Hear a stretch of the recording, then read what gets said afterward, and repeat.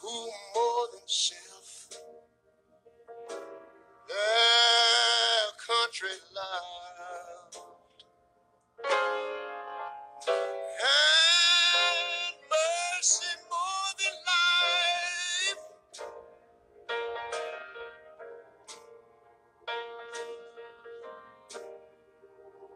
Americo, America, may God thy gold refine till world success be nobleness and every gain divine. When I was in school, you know, we used to sing something like this. Oh, beautiful, oh, spacious skies, far amber waves of grain,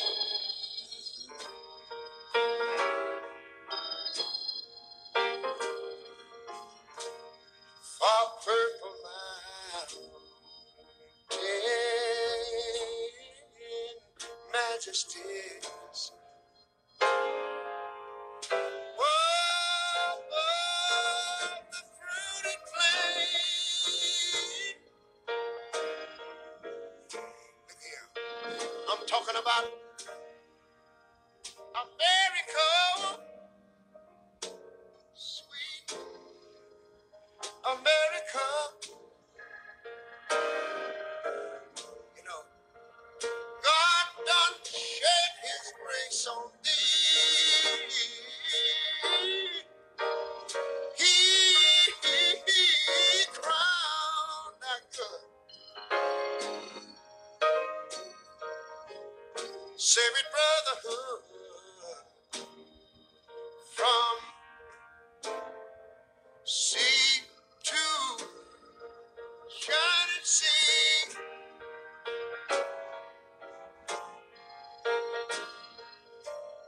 America,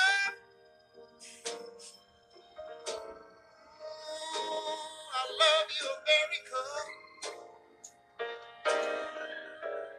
because my God done shed his grace on thee,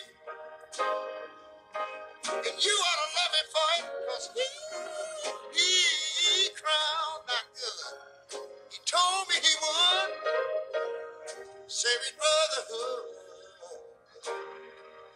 from sea to shining sea.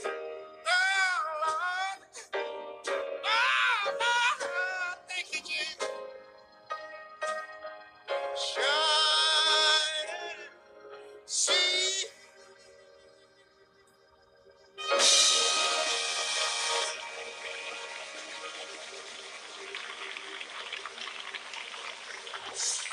All right.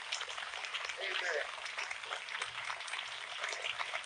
Oh, Lord.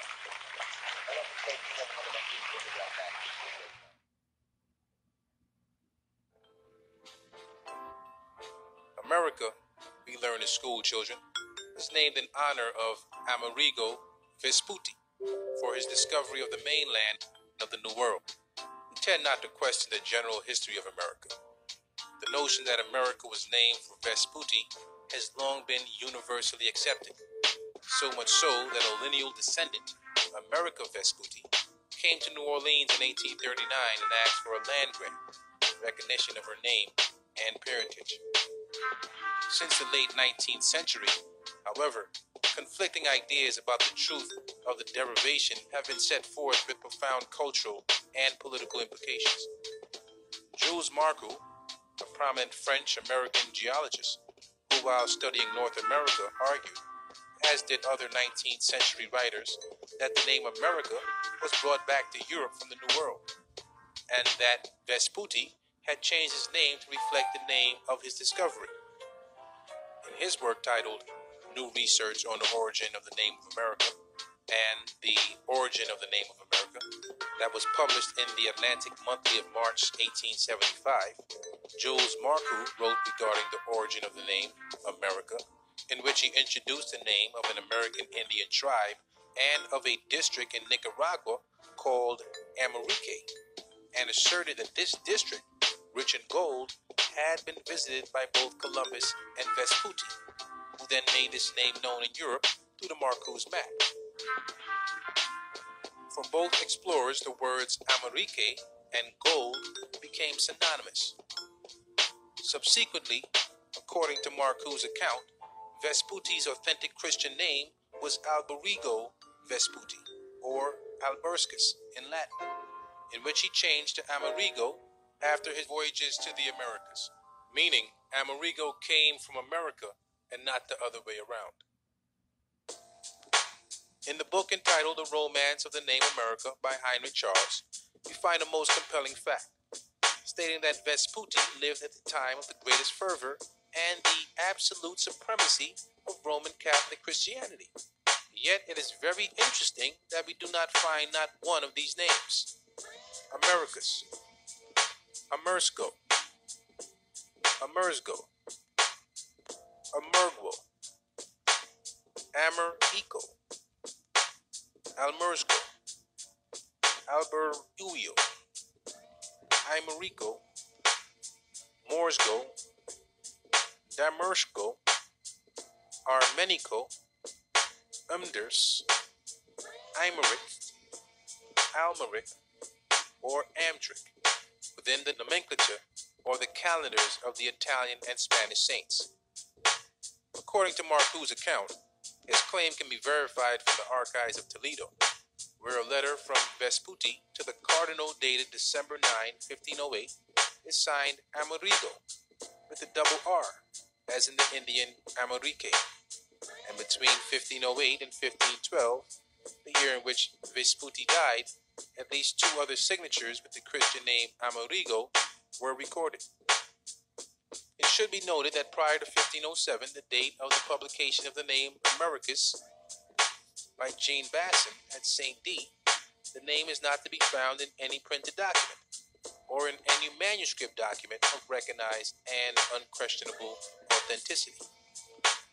These facts imply Vespucci being more of a crafty opportunist than an American hero worthy of glorification. In the mid-16th century, Bartholomew de las Casas had accused Vespucci of being a liar and a thief who stole the glory that belonged to Columbus.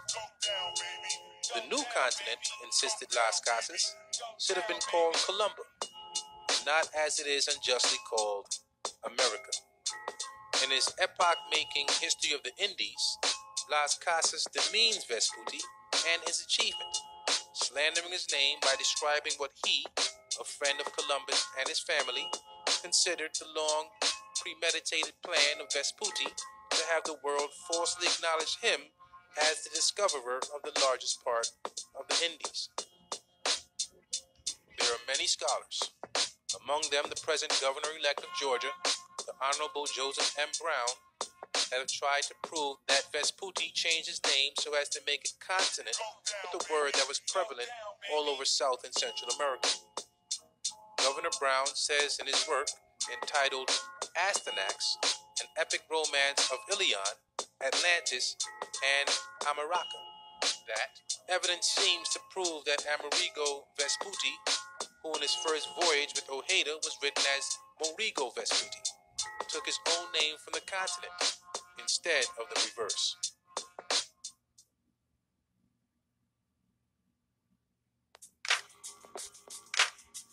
The name America was first applied to present-day Brazil, appearing for the first time on Martin Waldseemüller's 1507 world map, known as the baptismal certificate of the New World, and also America's birth certificate.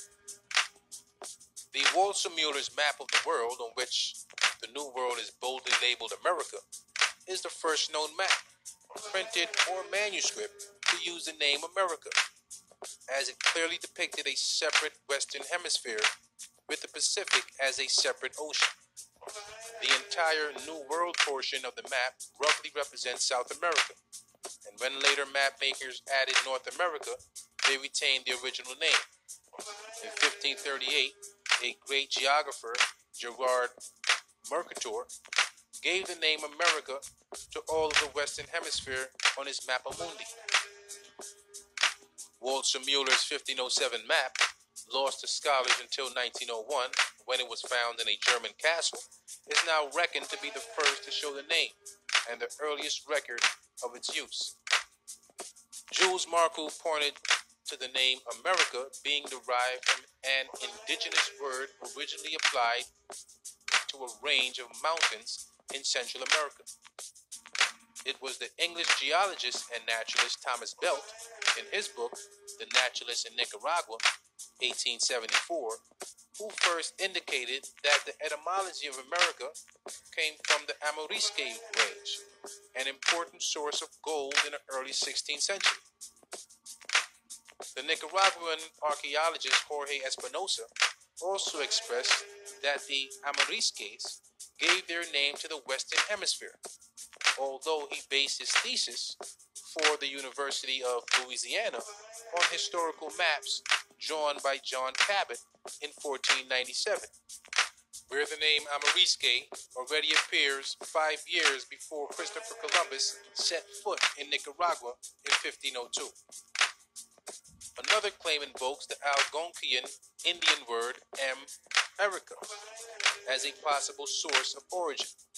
Strangely enough, the Americanos or Americanos tribe is a synonym for the Yamasi or Jamasi, who are known also as the Amacaris.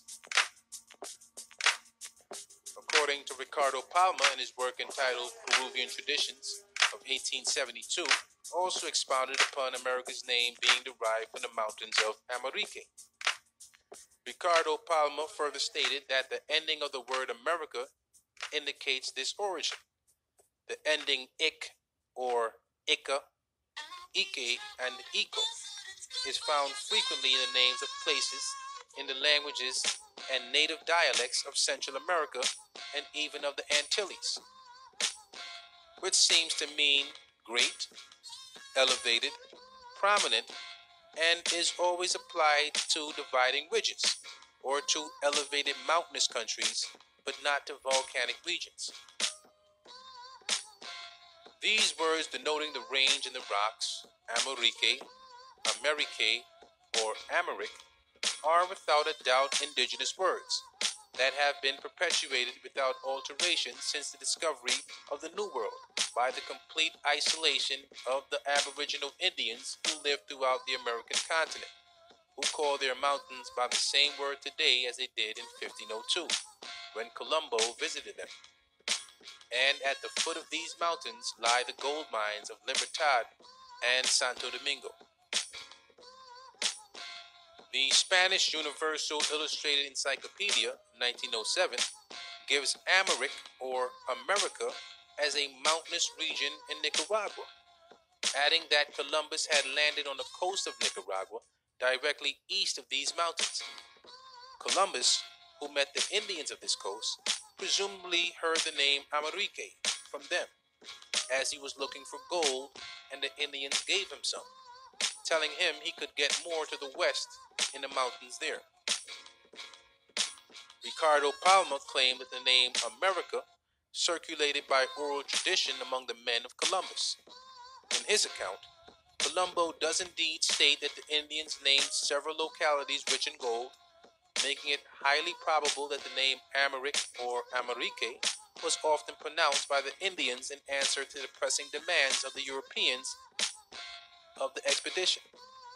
The eagerness for gold was such among the first navigators that it formed their chief preoccupation everywhere, and it is almost certain that to their continual questions as to the place where the gold was found, that the Indians wore as ornaments, the reply would be from Amérique, this word signifying the most elevated and conspicuous part of the interior, the upper country, the distinguishing feature of the province of Siamba. With these facts, we may suppose that Colombo and his companions on their return to Europe, when relating their adventures, would boast of the rich gold mines they had discovered through the Indians of Nicaragua. They lay in the direction of America.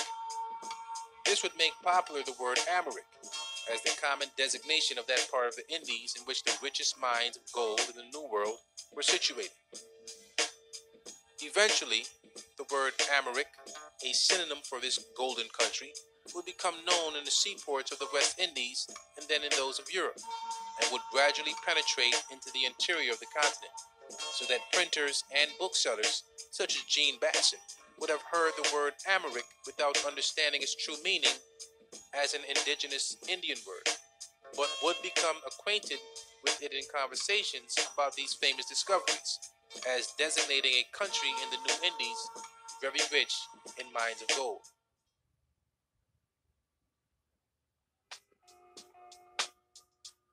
In determining the source of the name of America, Jules Marcou also references the work of anthropologist Augustus Le Plongeon, who studied the Mayan culture in Yucatan, in which he stated that the name America, or Amerique in the Mayan language, means a country of perpetually strong wind, or the land of the wind, and sometimes the suffix ike and ika can mean not only wind or air, but also a spirit that breathes, life itself. It should also be noted that the present Venezuela, where Vespucci landed first on the South American continent, was called in those days Amaraca Pana. In Central America, where he touched on his first journey in the present Honduras, and where the chain of mountains called the Ameriques is located, which were peopled by the Amerique Indians. The capital of the Kushas was Ua Amaraca, where a cross worshipped by the people was named Amurau. The headgear of the high priest of the kingdom of Kundin Amaraca, which lies below Maracaibo, was adorned with this emblem. Down the Venezuelan coast were the towns of Maraca, Maracay, and Imaraca. The Orinoco was called Maracuaca, and the Amazon Maranon. Through the region of Guyana flowed rivers called Amaruco, Moruga, Maraca, Marica, Maranca, Maracay, Mauricio, Marisuan, and the mountains Maraca, Maruki, and Murakai. The caciques of Amaraca believed themselves to be the descendants of the Amaraca race. Even the home of the Incas in the neighborhood of the Titicaca Sea was called Amiraca.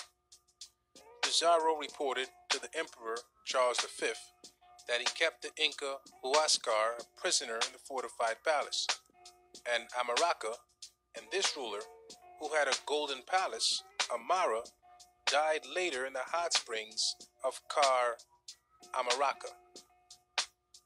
It can be of no coincidence. Names so similar in sound and significance to America was so prevalent all over the central and southern part of the continent centuries before the landfall of European discoverers. These facts only add more luster to the resplendency of the name of America.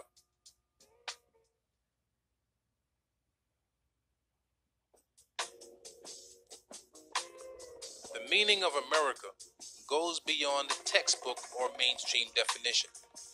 Embedded within the very structure of the word are the contents of the literal, symbolic, metaphysical, and esoteric dimensions of what the word actually means. Sacred etymology is an approach to derive the meaning of a word through an unconventional interdisciplinary analysis of the word's structure. In searching for the meaning of the word America, we will arrange the word in different ways, without changing spelling or sequential order of the letters, and garner definitions based upon the combined meaning of those arrangements. The word America and its derivatives provide clues to how the implementation of the sacred etymological analysis will reveal deeper truths regarding its origins. A particular derivative of America can be found associated with Dutch mapmaker and publisher Peter van der Aa, who printed pirated editions of foreign bestsellers and illustrated books, but is best known for his voluminous output of maps and atlases, and presented a fascinating map of the southeastern part of the future United States, based largely upon Sanson's map of Florida from 1657. The map was intended to illustrate the expedition of Ferdinand de Soto in 1534, based upon his original accounts. Strangely, the map labels this region's inhabitants as ta-mericans, which eerily resembles ancient Egyptian, though it is Dutch. The word ta-merican seems to correspond with the ancient Egyptian ta-meri, which is one of the various names ascribed to the Kemetic civilization meaning the beloved land. In ancient Egypt, Meri by itself or attached to other words denoted a sense of elevated status. For instance, Meri Ka Ri means the beloved of the Ka of Ri, or the Ka of Ri is loved. The Ka ending of America, or the Ka ending of America, is equivalent to the ancient Egyptian Ka. The letters C and K are interchangeable, for C sometimes carries the same sound as K. The ancient Egyptian Ka is the creative life energy or spirit that inhabits a body during life and can survive through death via mummification or by substitution of Ka statues for its survival. When utilizing the sacred etymological method in combining the meanings of the three parts of America, the meaning derived is the beloved eternal spirit, or the eternal spirit that is love.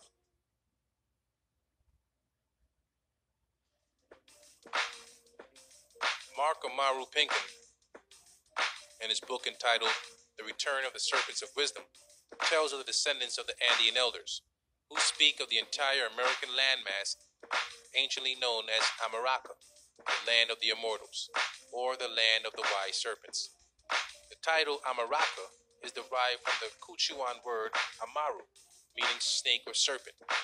Apparently echoing the recollections of the Andean elders, H.P. Blavatsky maintains in her book, The Secret Doctrine, that America is referred to in the Hindu Puranas legends as Potala, the kingdom of the Nagas, meaning serpents. Quoting the book Secret Doctrine by H.P. Blavatsky, it states that worship of the dragon or serpent and the sun were universal on the earth plane. In fact, the worship of the serpent gods may be one of the oldest traditions on earth. The tradition of the dragon and the sun is echoed in every part of the world. There was a time when the four parts of the world were covered with temples sacred to the sun and the dragon, but the cult is now preserved mostly in China and the Buddhist countries.